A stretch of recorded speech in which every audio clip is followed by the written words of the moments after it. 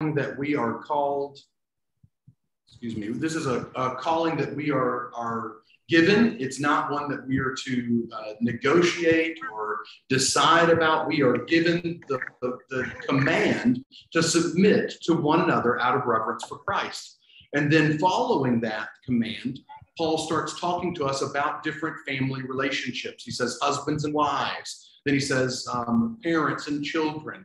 And now here he says slaves and masters. And that helps us to see a little bit of the difference in what he's talking about and what our historical understanding of slavery might be different.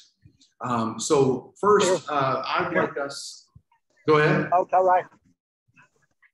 Oh, okay.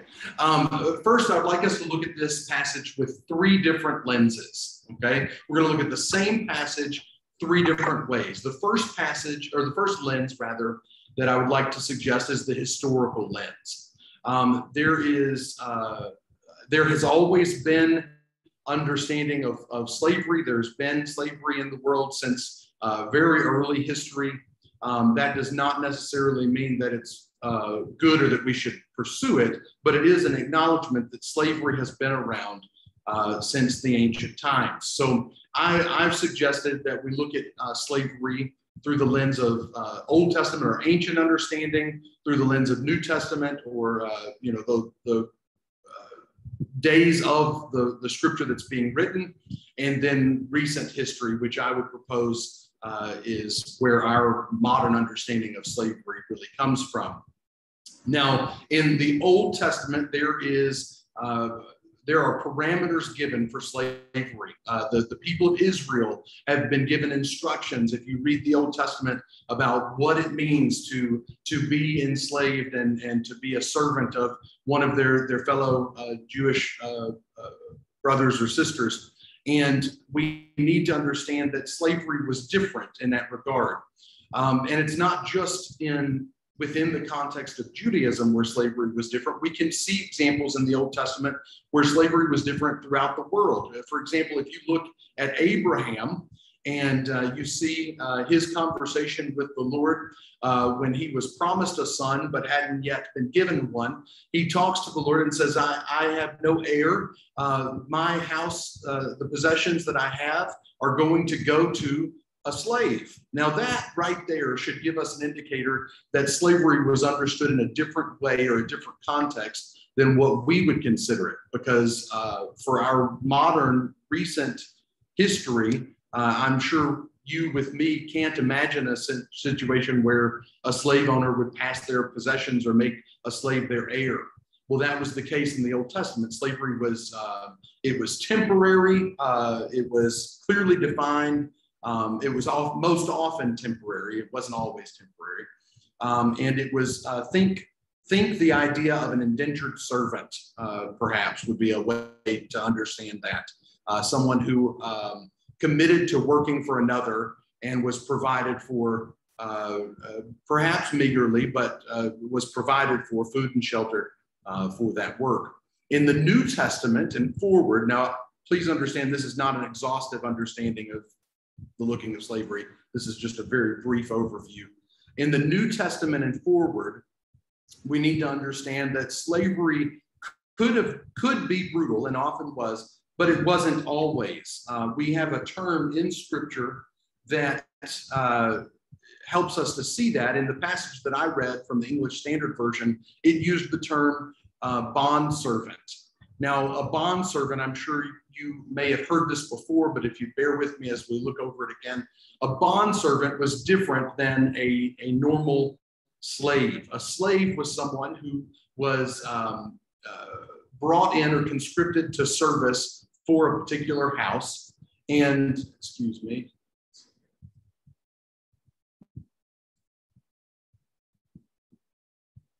a slave was someone who was brought in and conscripted to work in a particular house where they would give work and be given food and shelter and be a part of the family dynamics there. A bondservant was someone who, even after the time where they were free, chose to render service, to continue in service to their master. It was a choice on their part. It was someone who decided that they would continue serving their master. There may have been many, many different reasons for that.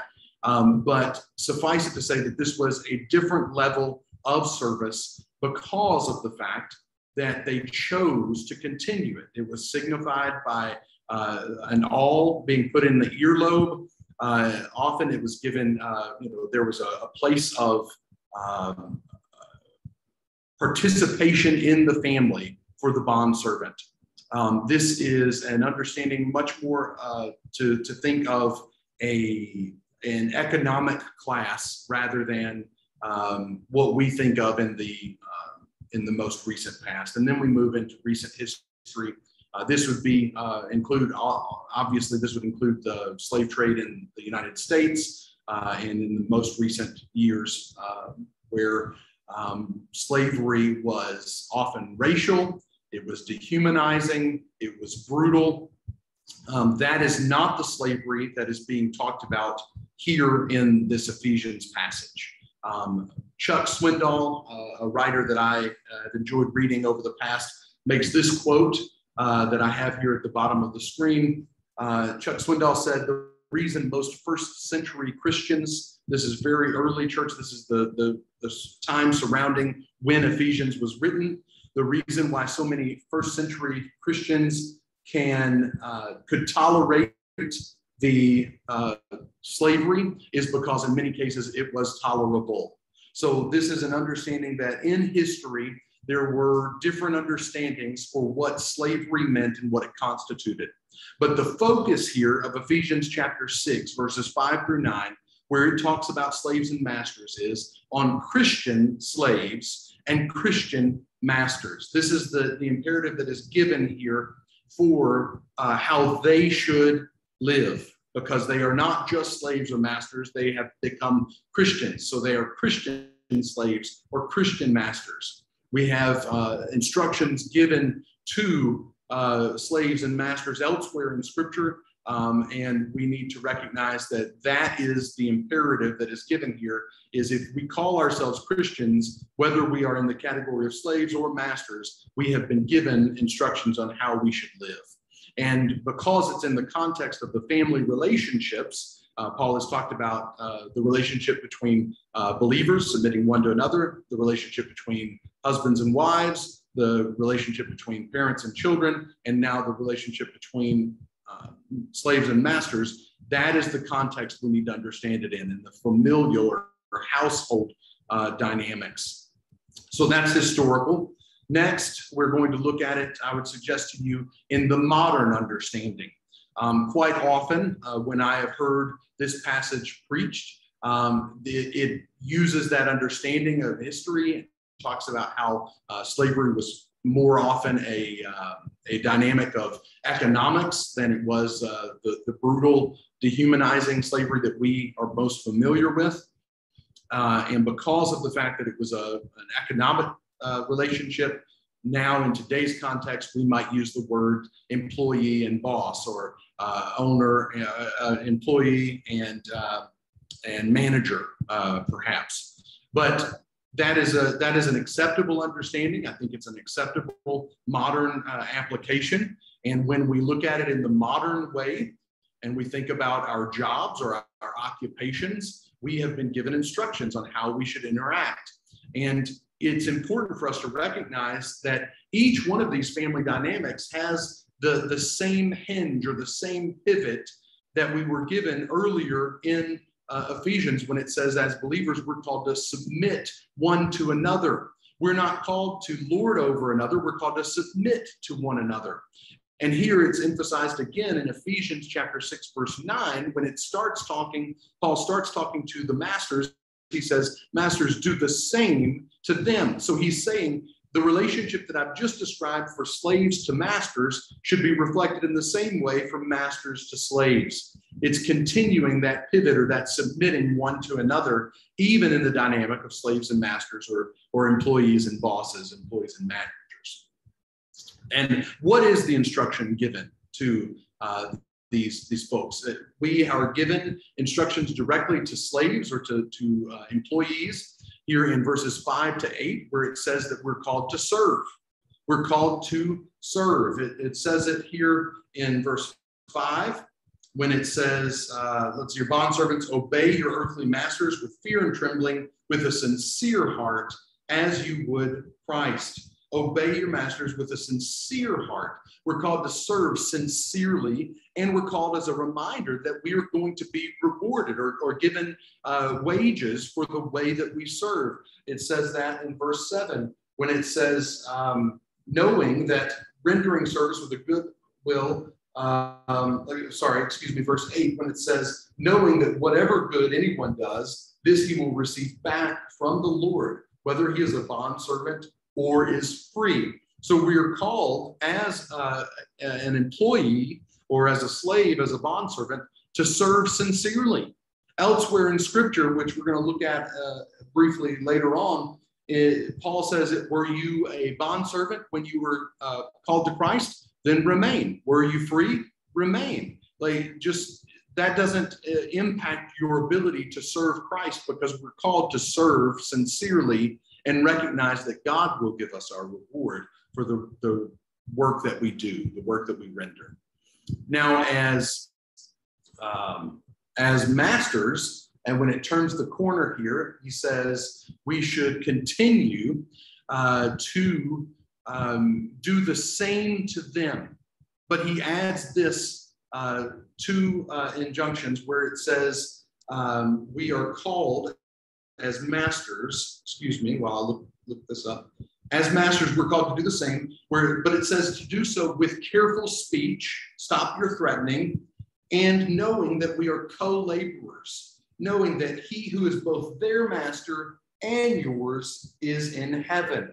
There is no partiality with him. So as masters, or as believers who are employees, we are called to remember that not only should we, if we are the employer or the master, be serving sincerely and recognize that God will bring reward, we should be adding careful speech and remembering that we're co-laborers. It's important for us to remember, no matter where our position on the hierarchy of society, that we are co-laborers with our brothers and sisters in Christ. No matter if we are pushing a broom or studying systematic theology or feeding the masses, we are co-laborers with each other. And as co-laborers, we should remember that that demands a certain level of respect, that we should be submitting one to another, even in this dynamic of masters and slaves. So this I would call, or I would propose to you, as the modern understanding of this passage. But I don't think that this is the most applicable or the ultimate understanding of this passage for us in the modern day. I would consider this to be where most of us should take this passage and really put it into practice in our lives. And I am going to call this a theological understanding. While we are not comfortable with the term slaves most often, or masters, we are given this understanding elsewhere in Scripture. And we should remember that as Christians, we are called to be slaves to God. We are brought into that, and that understanding of bondservant is very applicable here, where we are not called to be slaves where we render service while begrudging it. We are called to render service while choosing to render service to God, our Lord. And we see this in two particular passages very, very well. In 1 Corinthians chapter 7, verse 21 to 23, Paul is talking here again to the Corinthian church, and he says this: "Were you a bondservant when called? Do not be concerned about it. But if you can gain your freedom, avail yourself of the opportunity. For he who was called in the Lord as a bondservant is a freedman of the Lord. Likewise, he who was free when called is a bondservant of Christ. You were bought with a price. Do not become bondservants of men." So Paul here is calling our attention to the fact that when we came to Christ, what we are doing is we are giving ourselves to the Lord and saying, Lord, we are yours. Our life is yours. We are taking our will and our ultimate, what we think of as ultimate planning of our life, and we're placing it in your hands on your altar, and we're saying, God, you direct us. You call us where to go. You tell us where to be. You tell us what to say. You tell us what we should do. We are giving ourselves to you. We are becoming bondservants to Jesus, our Lord. That's what Paul says in 1 Corinthians chapter 7, verse 21 to 23. And again, in Romans chapter 6, a passage in Scripture where I think we would do well to put into our hearts and minds. It's the passage where we are told that we should reckon ourselves as dead to sin. We should consider ourselves as dead to our past predilections, where we were tempted this way, or we wanted to go this way, or we failed in this way. We should consider ourselves as dead to sin and alive to God through Christ Jesus our Lord. But in verse 19, it uses this imagery of slavery again, and it says, consider ourselves as slaves to righteousness. As slaves to righteousness. We're called to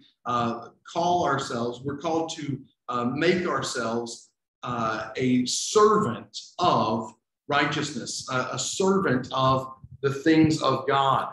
It uses the contrast there where it says in the past we were slaves to sin and unrighteousness, but as Christians we are called to become slaves of righteousness. In verse 19 it says this, I'm speaking in human terms because of your natural limitations. For just as you once presented your members as slaves to impurity and to lawlessness, leading to more lawlessness, so now present your members as slaves to righteousness, leading to sanctification.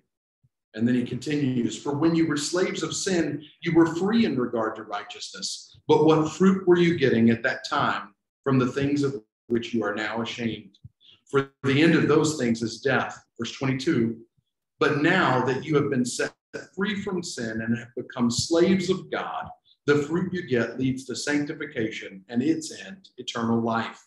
For the wages of sin is death, but the free gift of God is eternal life in Christ Jesus, our Lord. We've been given this understanding or this relationship with God where we should remember that even though we were born free, when we came to our relationship with God, we enter into a bondservant relationship with him, where we say, Lord, our life is yours now. And we should be submitting to what he calls us to do. Our life is not our own. We just sang, how strange, how divine, I can sing all is mine, yet not I, through Christ, but through Christ in me. We have access to all of this, as David read from Ephesians chapter 1. He's blessed us with all spiritual blessings in the heavenly realms. And we have access to that because, not of ourselves, but because of Christ our Lord. And he calls us and leads us. And we need to remember that as bondservants, our job is to follow. Now, one of the key ingredients of understanding the relationship of slaves and masters is that the ability to tolerate or to understand it as reasonable is a reflection of who the master is.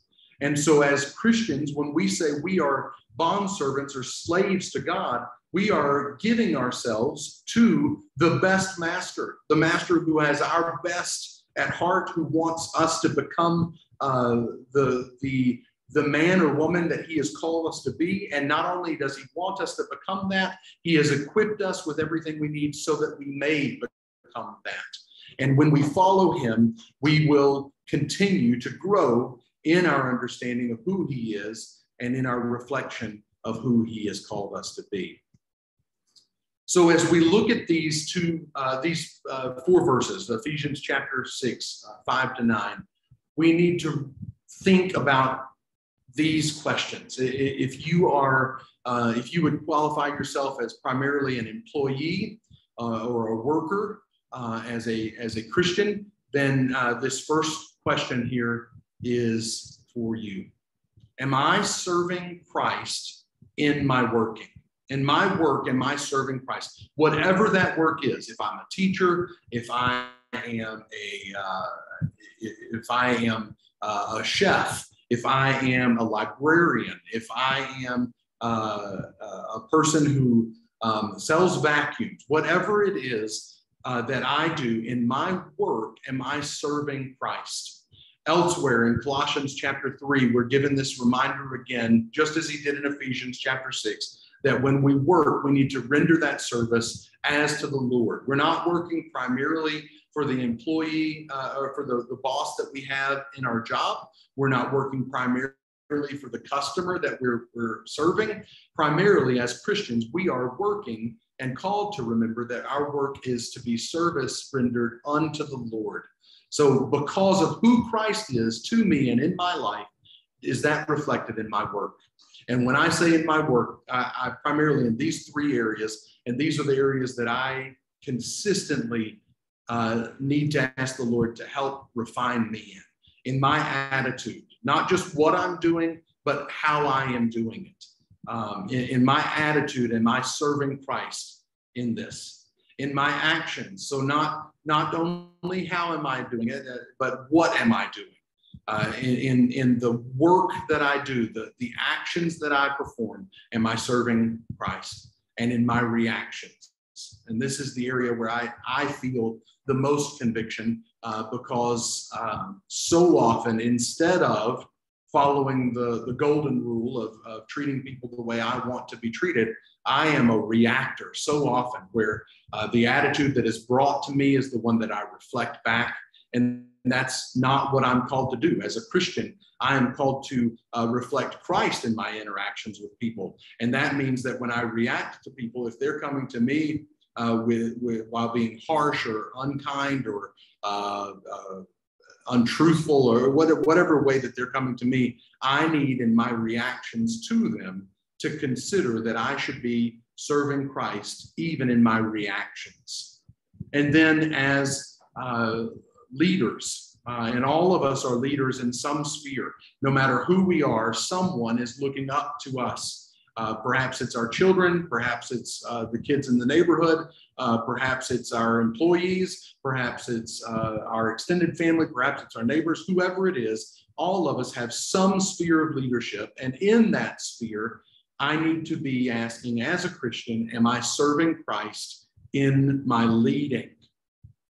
As I lead others, as I exert authority over others, am I serving Christ in my attitude and how I am doing things, in my actions and what I am doing, and in my reactions and how I respond to the people who are around me? In Matthew chapter 8, verses 5 and following, there's a very interesting account in Scripture where a leader of troops is interacting with Jesus and asking Jesus to perform a miracle in his household. And Jesus responds by saying, let me come and help you. And this man says, Lord, I'm not worthy of you coming to my house. I am a man under authority myself. And I know that when I tell a soldier to go and do, they go and do. So I know that you are a person of authority. And if you say for this to be done, it will be done. And Jesus responds by saying, it is amazing to see this man's faith. But what we see in this passage is the reflection that if we are able to be under authority well, generally what happens is we are able to be in authority well. So if we're suffering or not serving Christ well in our attitudes, actions, and reactions while we're leading others, what we need to do is we need to remember that we are under authority as well, that we are the ones that are called to be serving as well. Paul in Ephesians chapter 6 here has said, do the same for them. Masters, do the same as the servants are doing. Serve sincerely and recognize that God will bring the reward for the service that we offer. I hope that you'll join me as we consider in our lives how to apply a passage that seems at first so obscure to us. When we read about slaves and masters, I think often it's our initial reaction to think that we can just read through this very quickly. But I would invite us to see how the Lord might apply this passage to our personal life. Father,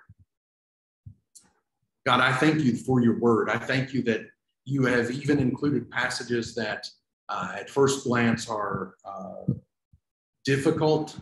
I thank you that elsewhere in Scripture there are passages that are difficult, Lord. They're hard.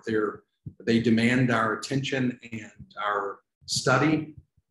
I thank you that you have made clear and plain exactly what needs to happen for us to come to you and receive the salvation that you've bought and paid for.